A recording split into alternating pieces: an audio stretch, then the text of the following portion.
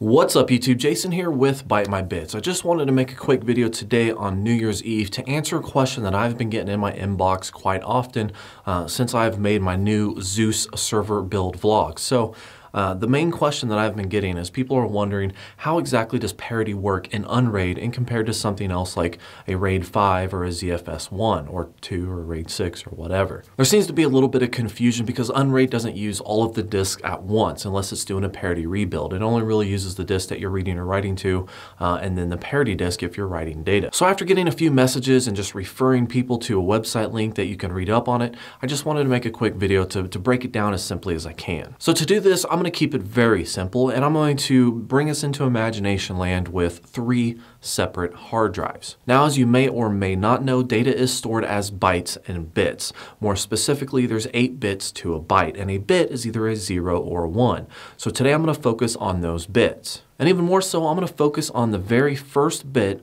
of 3 separate hard drives. So let's look at it like this. At the beginning of every single hard drive, there's 1 bit. Right? You have 3 hard drives and we're looking at the first bit of every single one of those hard drives. If you have all 3 hard drives pre-cleared and put into a brand new unRAID server, that very first bit, they're all going to be zeros across all drives. And in this setup, of course, you're going to have one of those 3 drives as the Parity disk and the other 2 drives are going to be used as data disk. unRAID's Parity is determined by how many ones are in those ones and zeros on the first sector of that drive. All right, so we have 2 data drives and we're looking at the first bit on those data drives. Now those can either be a 1 or a 0. What unRAID is going to do is count how many ones are on those data drives. So let's imagine for a second we have those 2 drives and the first drive has a 0 and the second drive has a 1. unRAID is going to count that and make it to where it's an even number of ones. So in this instance, with the 2 drives, the first bit, one being a 0 and the other being a 1, it has to add 1 in order to make that 2 ones. So the Parity drive is going to store a 1. Now, if both of those drives, the first bit just happens to be a 0, the Parity drive doesn't have to add anything in order to make the number of ones even. So the Parity drive is going to have a 0. And even further, if both of those drives have 1s as their very first bit, the Parity drive is also going to be a 0. Because it doesn't have to add anything in order to make it an even number of ones. Now, what does this mean for Parity rebuild and data loss? Well, that means that if you were to lose either one of those drives, all it has to do is a simple calculation to determine whether or not that bit should have been a 0 or a 1, and it does that for the entire drive. So let's imagine that disk number 1 went down, and it originally had a 1 as the first bit. Disk number 2 is still good, and the Parity drive is still good. Okay, so disk number 2 had a 0, and the Parity drive had a 1.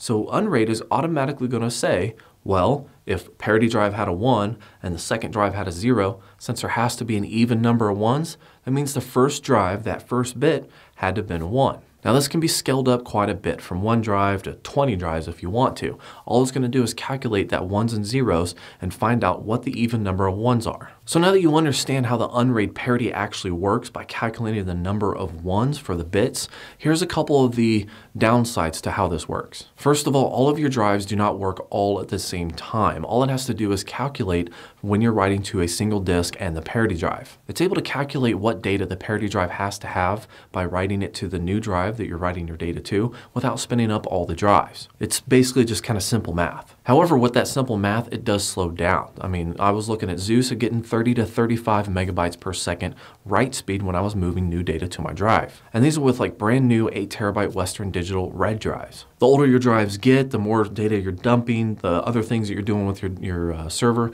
is all going to slow this down. And the real downside is that since all of your drives do not work all at the same time, in fact, most of which cannot be used for a very long time, if they're the original drives that you copied a bunch of data over that you don't access very often, they do have the chance of failing without you really knowing it. And this is kind of the flaw with unRAID, because with other file systems, like for example, RAID 5, RAID 6, ZFS 1 or 2, they use all of the drives to span all of the Parity. So if any one drive goes down, all of the drives have been working the entire time and you can rebuild that disk. However, you have ample time to find out whether or not those other drives should have failed. Although it's not always guaranteed, but you have ample time to find out if they should have failed, so hopefully they won't fail during Parity.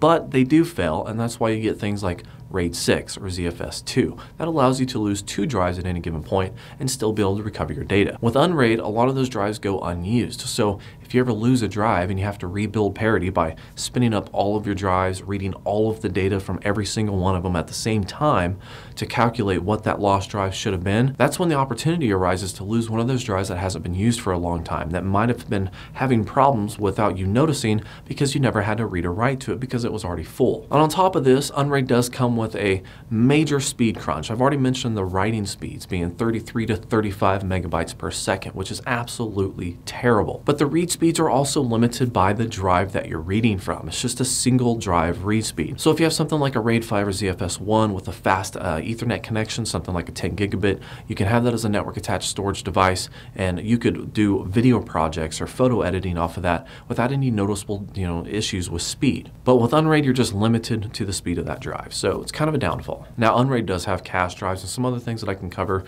when you're writing data to it, but I've already talked about that before, so I'm not going to cover it again today. Now I know after everything I just said, you might be thinking, well, Jason, why the hell would you go with unRAID versus something like NAS for free or FreeNAS that uses the ZF file systems? They're so much faster and they're so much safer because you can have 2 data disks protecting your entire array, and I get that. But the one thing I have to say is that before I upgraded and went to Zeus, I was actually running a JBOD system, which is just a bunch of disks. There was no RAID, there was no fancy setup, just all different drive letters, absolutely zero protection, and I've been doing that for years, and I've gotten extremely lucky, and I've never lost any data. So moving to this new operating system with this new server, I was able to test every single hard drive with a pre-clear, doing pre-clear for 3 times, which is basically a stress test and writing all of the zeros to each drive.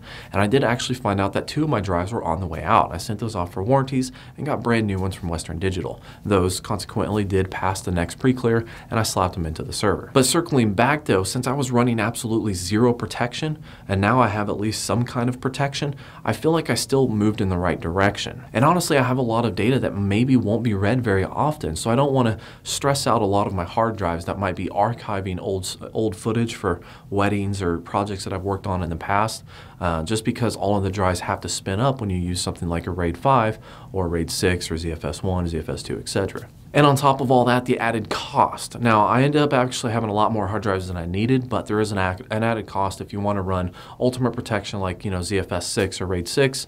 It does cost you 2 drives per array that you have. So if you do want to separate and have multiple arrays, things to store, the project files you don't want to access that much, and things to store media files that you're going to be using for your media server. If you want to break those down, you're going to lose 2 drives each. Whereas now I have my entire array being protected, and I use that very loosely. It's only barely being protected, but it's being protected by 1 disk. And I can add a second Parity drive if I want to, which is basically going to help me if I am doing a Parity rebuild and my Parity drive fails, which is very possible. I'm going to add a second one once I can afford one and want to get into that. But for right now, the setup is worlds better than what I had before. I've also had a lot of people ask me which is better, ZFS or the unRAID Parity system, and I'll say hands down, it's probably ZFS, or RAID 5 or 6 for that matter is probably better than unRAID in most cases.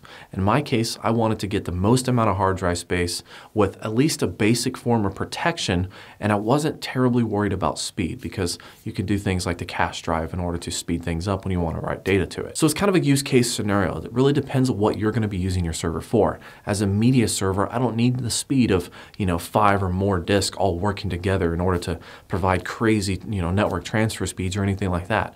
The speed of 1 hard drive is plenty fast enough for what my media server needs. And the way I look at it is in a Parity rebuild, if let's say I lose a data drive and I go to do a Parity rebuild and my Parity drive fails, that means all the data that I lost is on that single data drive that I lost. I'm not going to lose anything because of the Parity drive. I'm just going to lose that one disk worth of data. And the way unRAID works is it stores files individually to those disks, kind of like a fill up over, actually there's a few different options, but I won't go into that. So really, you're not going to lose an entire array with something like a RAID 5 or RAID 6 might do. With unRAID, you're just going to lose the data on that 1 disk, which was basically the same risk I had with my old setup. I mean, at any given point, I could have lost data on 1 disk and just been shit out of luck. But at least now I have a chance for protection, and later on down the line, I can add another 8 terabyte Parity disk that will help keep that from happening in the future. And I can really only hope that I don't lose 2 data drives at the same time, which would really suck, and is totally possible. Because if I do lose 2 data drives, no matter how many Parity disks I have, I basically lose all of the data on both of those data drives. But these are the risks that I take to get the rewards that I wanted. I got the server to where I get the most amount of my hard drive space available to me. I do have some form of basic protection, albeit not perfect, and definitely not the best selection or choice for most use cases. However, for mine, it seems to fit really well. And I guess you can say that I have a lot of faith in Western Digital, that my history has proven with Western Digital drives, my personal history with my usage to make Western Digitals a very reliable drives for me. I'm just kind of taking that gamble and hoping that nothing happens or I'm not going to lose any kind of valuable data from it. Even though I don't really keep very valuable data on it, it's just one of those things. I accepted the risk. I went with the decision that I went with, and that's that. But anyways, guys, it is New Year's Eve. It is about almost beer 30, so I'm going to go ahead and start hitting that real quick. I just want to say, everyone, have a happy New Year. Be safe. Don't do anything stupid. Don't drink and drive. That classifies as stupid, so don't do that. Thank you for watching. Thank you for subscribing. Have a happy New Year and a good night.